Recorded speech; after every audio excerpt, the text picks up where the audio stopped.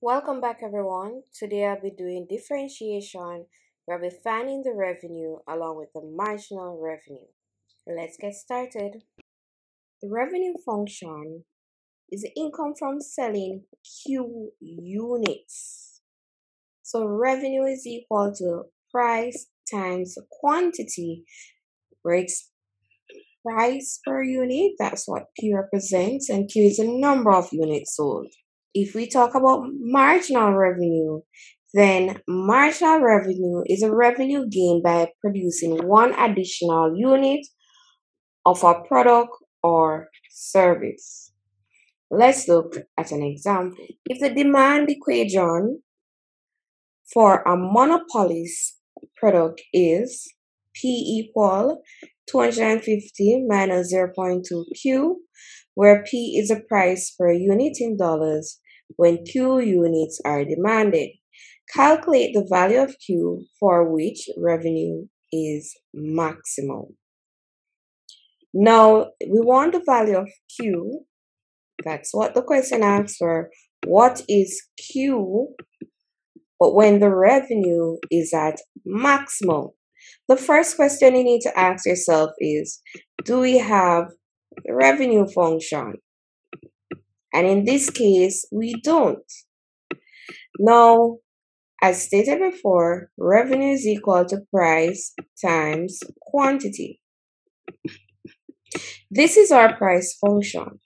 So price is 250 minus 0.2Q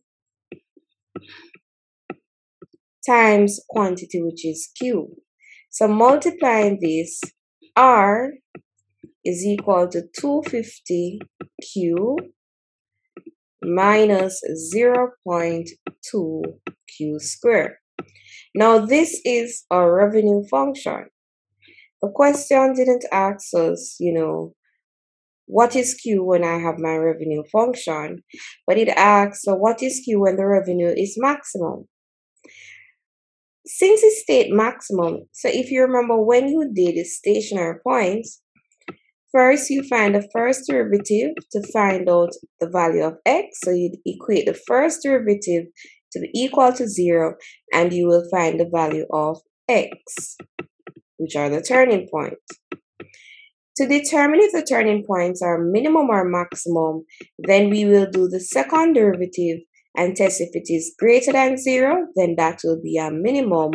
And if it is less than 0, then we know it's a maximum. This is what they're asking us to do. So we have to differentiate this, which gives us our marginal revenue, which is 250 minus 0.4Q. Now, after differentiating this is a revenue function. And just as how you would have find the first derivative and equate the function to be equal to 0 to find x, it's the same scenario here where I am going to equate the first derivative, which is the revenue function, which is the marginal revenue function. So I have 250 minus 0.4Q, and I equate it to be equal to 0. Now solving, I carry this over the equal sign. So I have minus 0.4Q is equal to negative 250. Then I divide both sides by minus 0.4.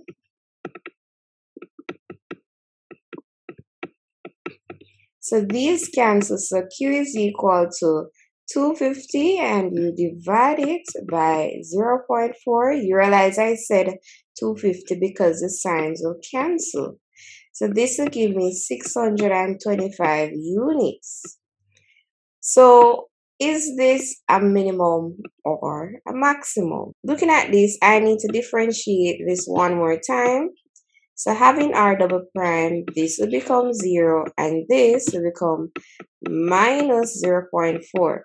Because the value is negative, then I know it's a maximum. And indeed, this is verifying that the revenue, the value of Q is 625 for us to have maximum revenue. Thanks for watching, guys. Don't forget to like and subscribe to my channel. Have a great day.